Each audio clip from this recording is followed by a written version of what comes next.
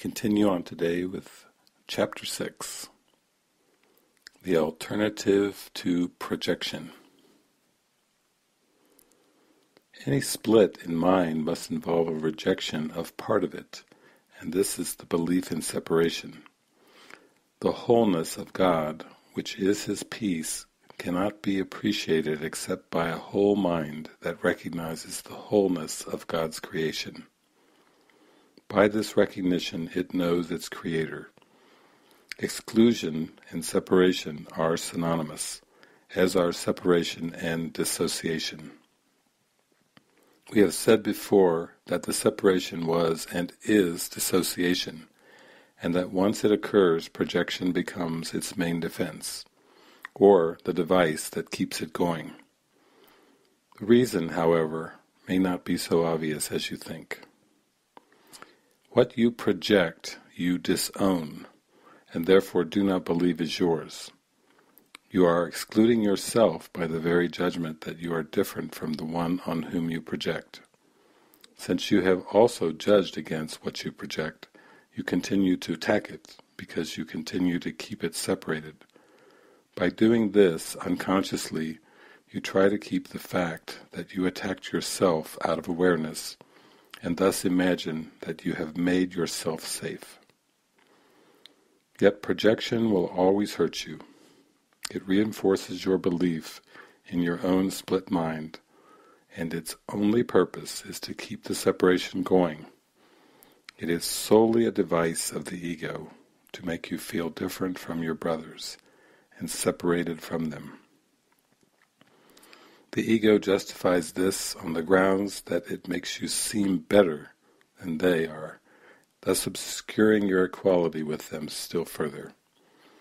Projection and attack are inevitably related because projection is always a means of justifying attack.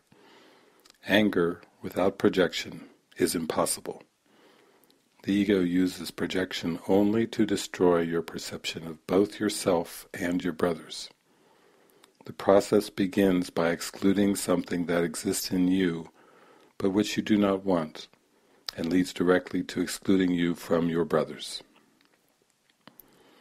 We have learned, however, that there is an alternative to projection. Every ability of the ego has a better use because its abilities are directed by the mind, which has a better voice.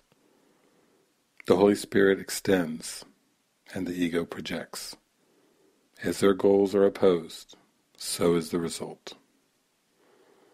The Holy Spirit begins by perceiving you as perfect. Knowing this perfection is shared, He recognizes it in others, thus strengthening it in both. Instead of anger, this arouses love for both, because it establishes inclusion. Perceiving equality, the Holy Spirit perceives equal needs. This invites atonement automatically, because atonement is the one need in this world that is universal. To perceive yourself this way is the only way in which you can find happiness in the world. That is because it is the acknowledgement that you are not in this world, for the world is unhappy. How else can you find joy in a joyless place except by realizing that you are not there? You cannot be anywhere God did not put you, and God created you as part of Him. That is both where you are and what you are. It is completely unalterable. It is total inclusion. You cannot change it now or ever. It is forever true. It is not a belief, but a fact. Anything that God created is as true as He is. Its truth lies only in its perfection, perfect inclusion in Him, who alone is perfect. To deny this is to deny yourself and Him, since it is impossible to accept one without the other. The perfect equality of the Holy Spirit's perception is the reflection of the perfect equality of God's knowing. The ego's perception has no counterpart in God, but the Holy Spirit remains the bridge between perception and knowledge. By enabling you to use perception in a way that reflects knowledge, you will ultimately remember it. The ego would prefer to believe that this memory is impossible. Yet it is your perception the Holy Spirit guides. Your perception will end where it began. Everything meets in God, because everything was created by Him and in Him. God created His sons by extending His thought and retaining the extensions of His thought in His mind. All His thoughts are thus perfectly united within themselves and with each other. The Holy Spirit enables you to perceive this wholeness now.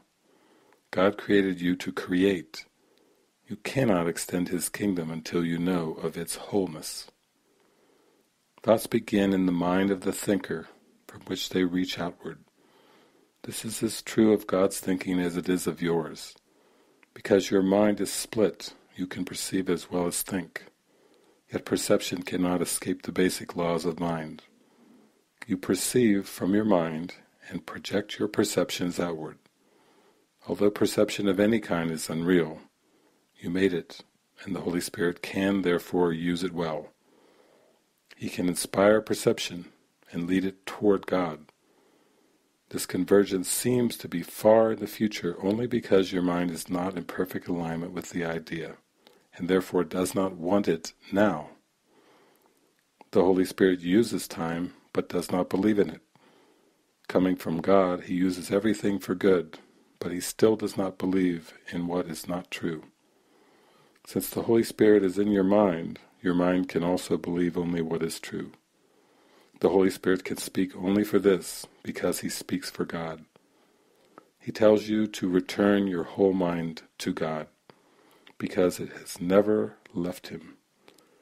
If it has never left Him, you need only perceive it as it is to be returned.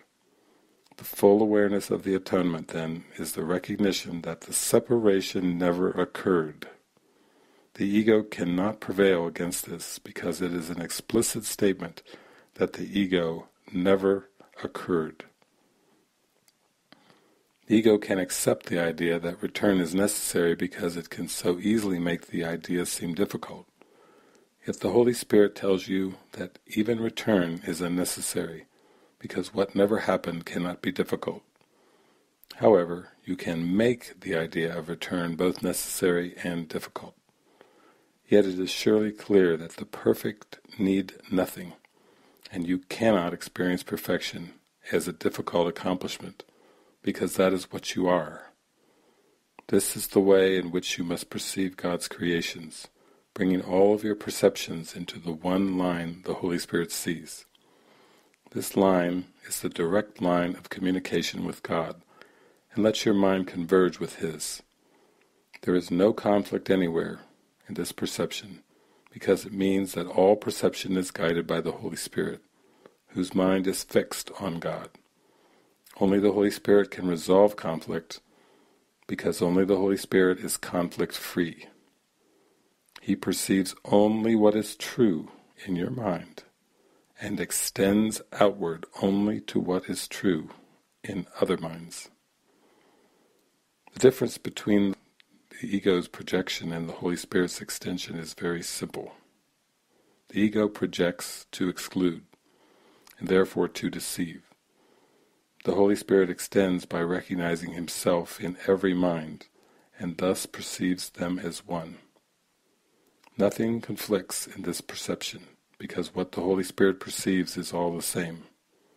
Wherever He looks, He sees Himself, and because He is united, He offers the whole kingdom always. This is the one message God gave to Him, and for which He must speak, because that is what He is. The peace of God lies in that message, and so the peace of God lies in you.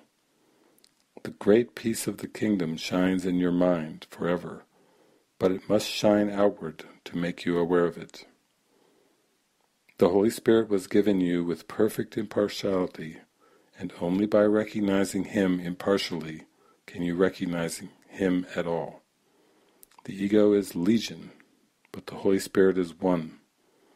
No darkness abides, anywhere in the kingdom, but your part is only to allow no darkness to abide in your own mind. This alignment with the light is unlimited, because it is in alignment with the light of the world. Each of us is the light of the world, and by joining our minds in this light, we proclaim the kingdom of God together and as one.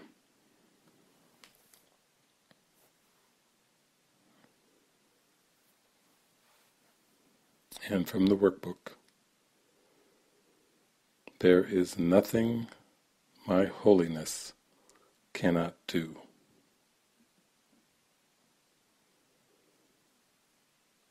Your holiness reverses all the laws of the world. It is beyond every restriction of time, space, distance, and limits of any kind.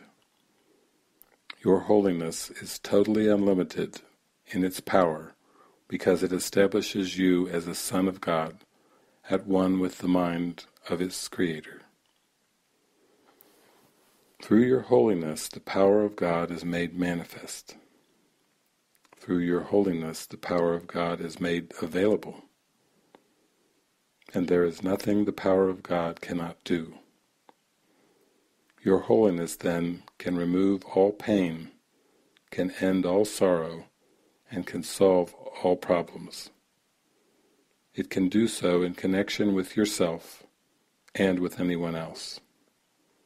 It is equal in its power to help anyone, because it is equal in its power to save anyone. If you are holy, so is everything God created. You are holy because all things He created are holy. And all things He created are holy because you are. In today's exercises, we will apply the power of your holiness to all problems, difficulties, or suffering in any form that you happen to think of, in yourself or in someone else. We will make no distinctions because there are no distinctions. In the 4 longer practice periods, each preferably to last a full 5 minutes, repeat the idea for today, close your eyes, and then search your mind for any sense of loss or unhappiness of any kind as you see it. Try to make as little distinction as possible between a situation that is difficult for you and one that is difficult for someone else. Identify the situation specifically and also the name of the person concerned. Use this form in applying the idea for today. In this situation involving blank, in which I see myself, there is nothing that my holiness cannot do. In the situation involving blank, in which blank sees himself, there is nothing my holiness cannot do. From time to time you may want to vary this procedure and add some relevant thoughts of your own. You might like, for example, to include thoughts such as, "There is nothing my holiness cannot do, because the power of God lies in it."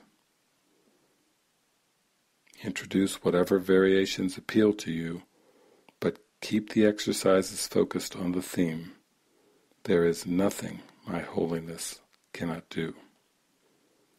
The purpose of today's exercises is to begin to instill in you a sense that you have dominion over all things because of what you are. In the frequent shorter applications, apply the idea in its original form, unless a specific problem concerning you or someone else arises or comes to mind.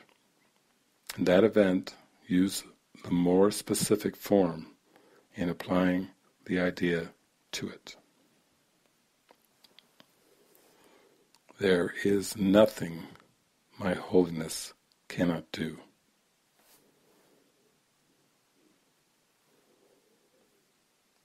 So today we use holiness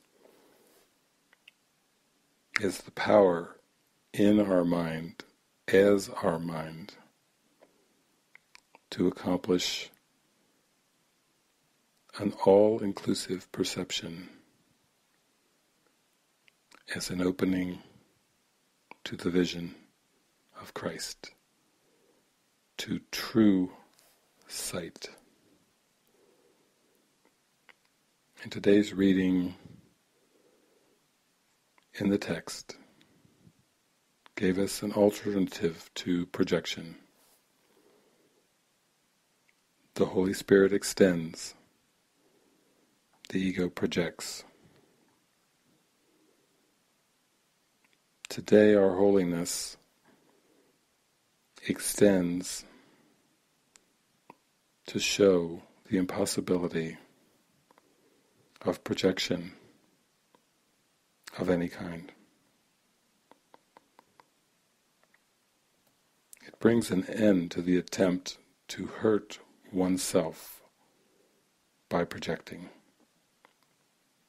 It brings an end to the attempt to get rid of something that is not wanted. We see now the foolishness of projection. We could not appear to project unless we wanted attack and anger. As we accept our holiness, the impossibility of attack and anger and projection becomes obvious. Because if we believe that we can get rid of something we do not want, we were attempting to exclude ourselves from our brothers, to keep a gap between subject and object, between observer and observed. We are grateful for the extension of love, the extension of peace. We are grateful for the perception of equality. It is obvious atonement is the one need in this world that is universal. And this is the only way in which one can find happiness. The one way we can see that who we are is spirit. And spirit is not in this world. Spirit is in the mind of God. Spirit is divine mind. Thank you, God, for creating me, for creating my very identity as spirit, forever true, forever a fact, forever perfect, and forever love. With this love in my heart, I practice the lesson for today. There is nothing my holiness cannot do.